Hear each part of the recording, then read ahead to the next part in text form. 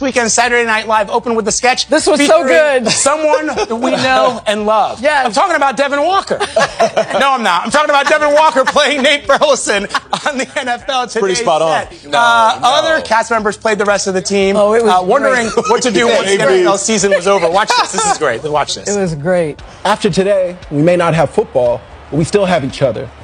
To quote Fast and Furious 3 through 7, it's about family.